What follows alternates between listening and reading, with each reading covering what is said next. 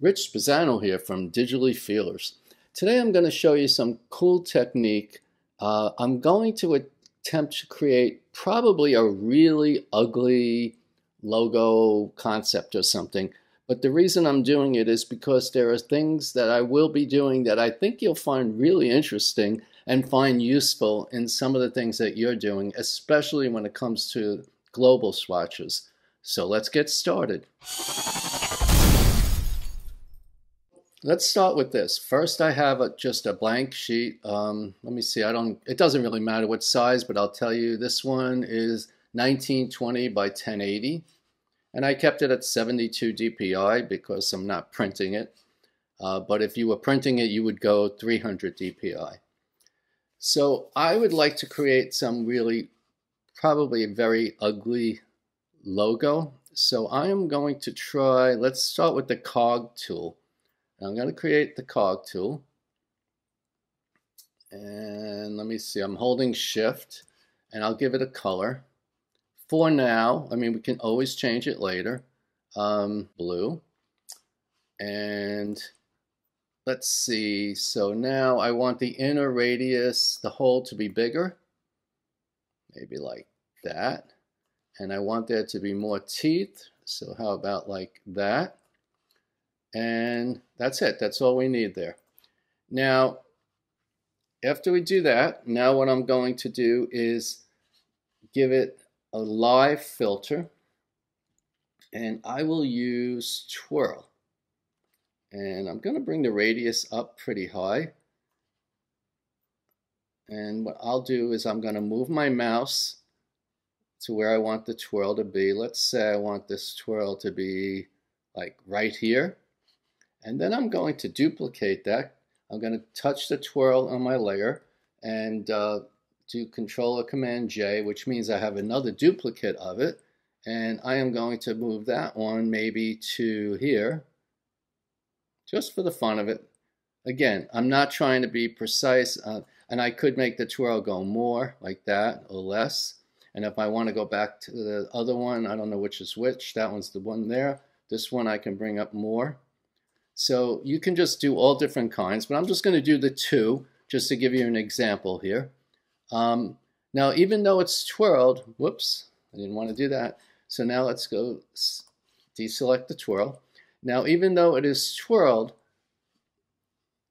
you should still be able, yep, here it is. You still should be able to like change, for example, if I want more teeth or less teeth or pointier teeth.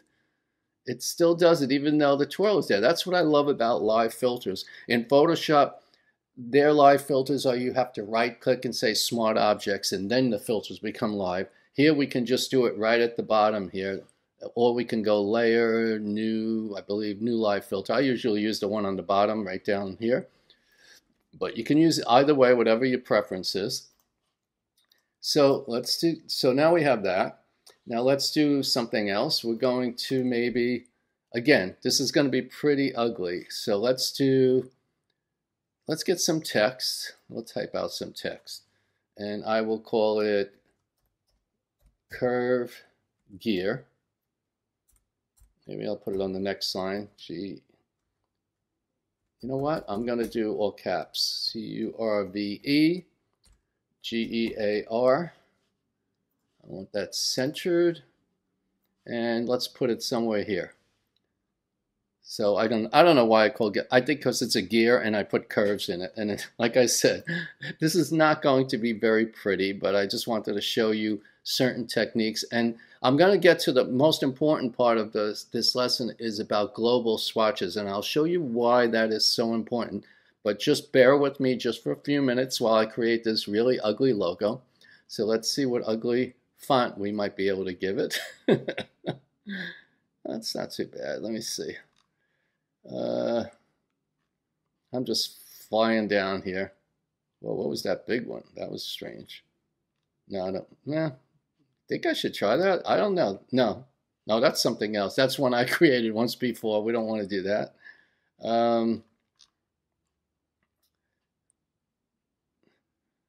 Yeah, let's do this. It's kind of like a Greek. It's what is it? Herculaneum. It's a Greek thing.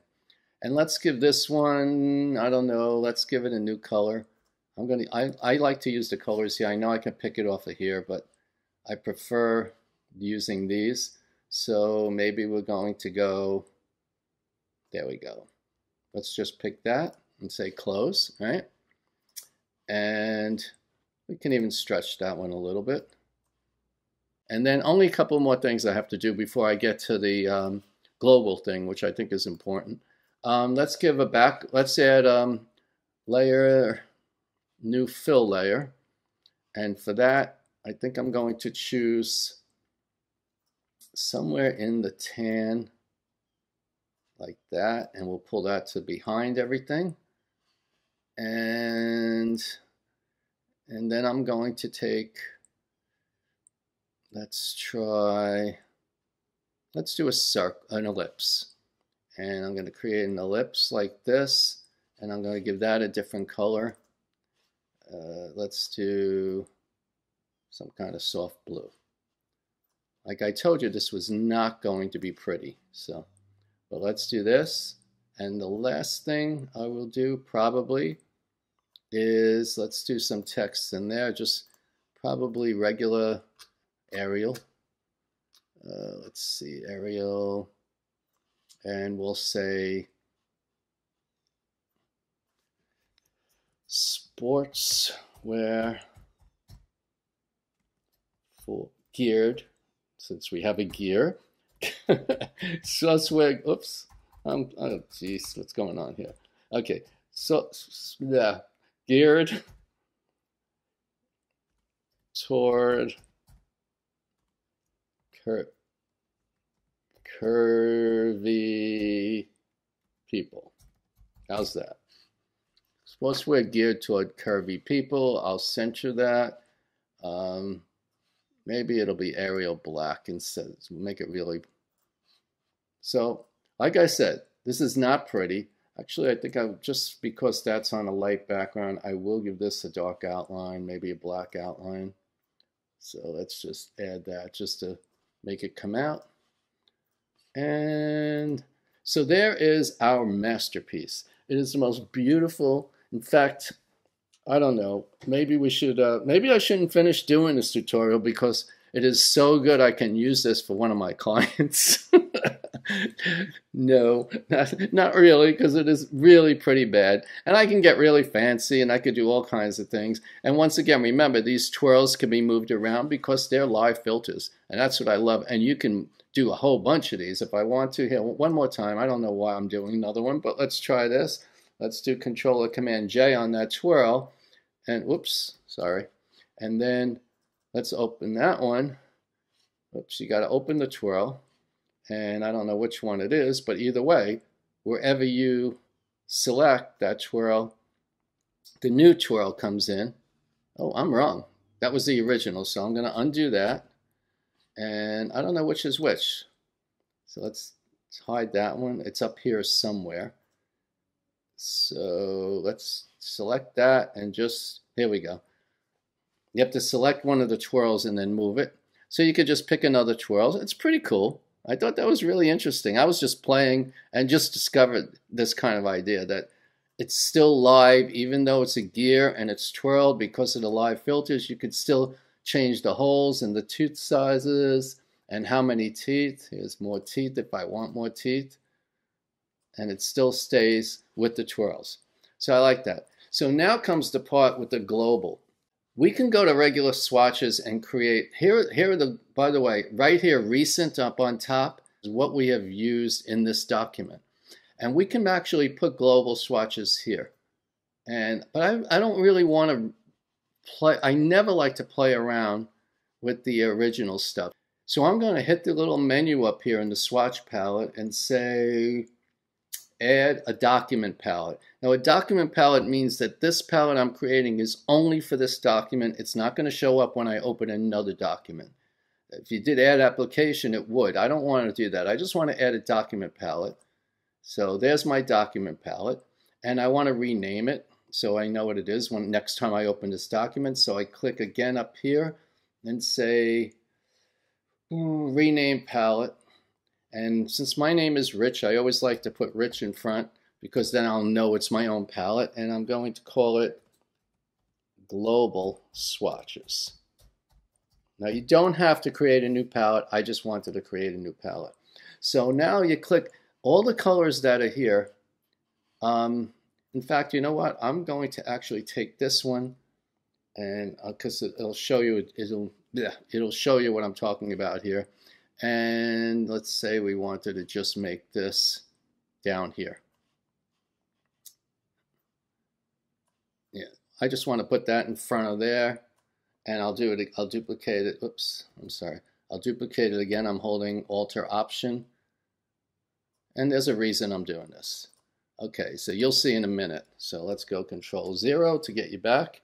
So this is really pretty ugly. So now up here, still the recent, these are the palettes I'm using right now because everything I've used, it put up here in recent. So if you touch like that blue, if you select that blue one, and then go right here, not here, this says add current fill to palette. You go right here, add a global. That same color is here, and it has this little, I'll get a close-up, but it has this little white triangle, and you'll see that means it's global. I'm going to do the same with each. Whoops, I'm sorry. I have to have nothing selected here. So now I select this one, and I'm going to add it. Then I select this one, and I'm going to add it, and the blue. This one, and I'm going to add it. So now what happens, which is very cool, say you have a client and you're not sure which color, and you're going to export them as JPEGs different times. Okay, so since this and this is part of this global palette, if the client says to me, I don't like that color, let's change it. Well, I can double click on that color in the global palette, and I can change it to any color I want, and say they wanted it more of a red.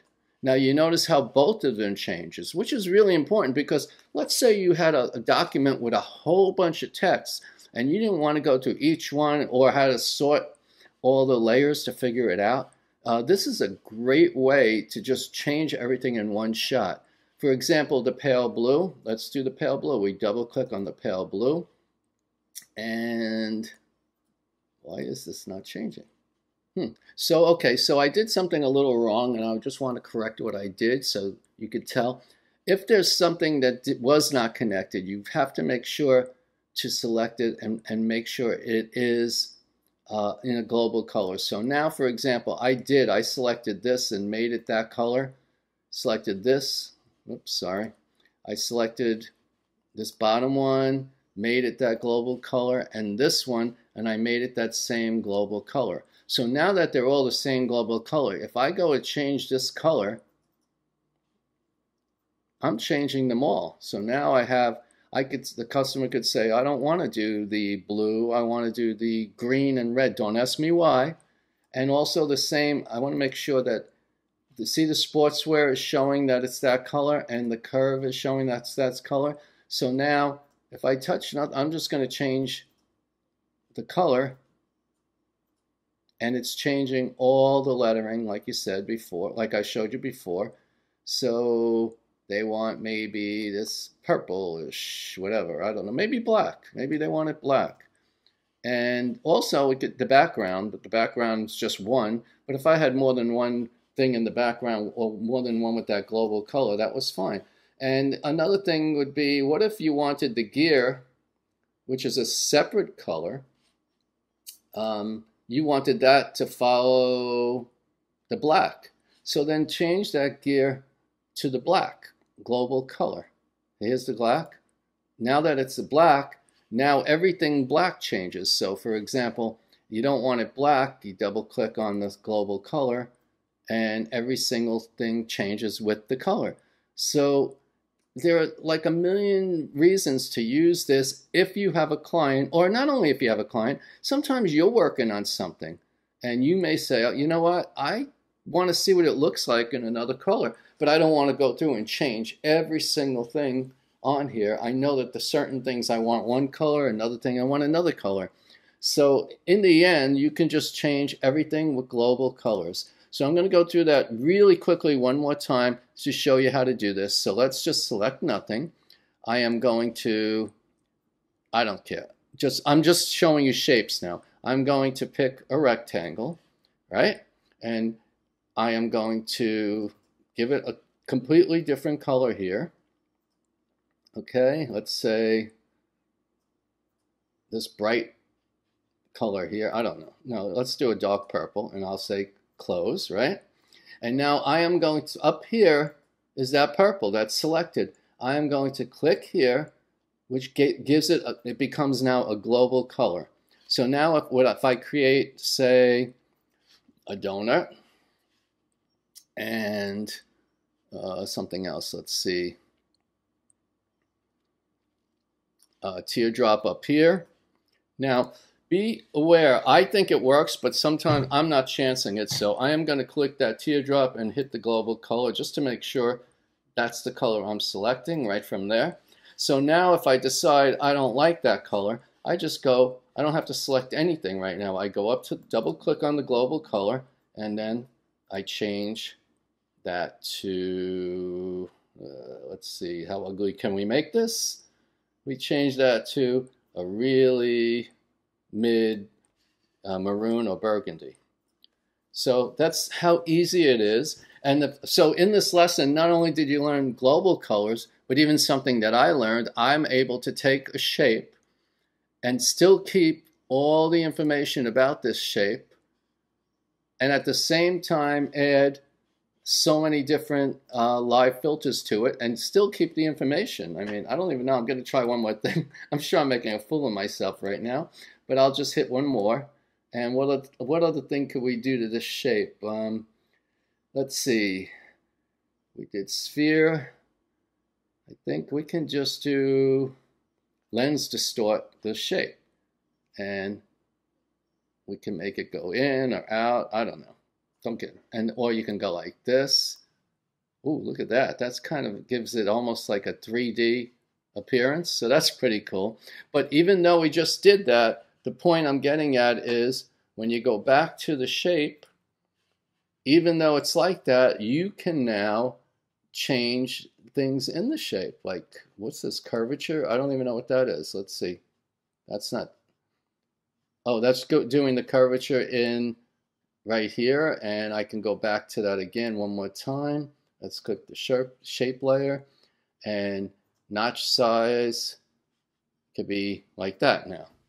So you still have that option, but it still keeps all the live filters working.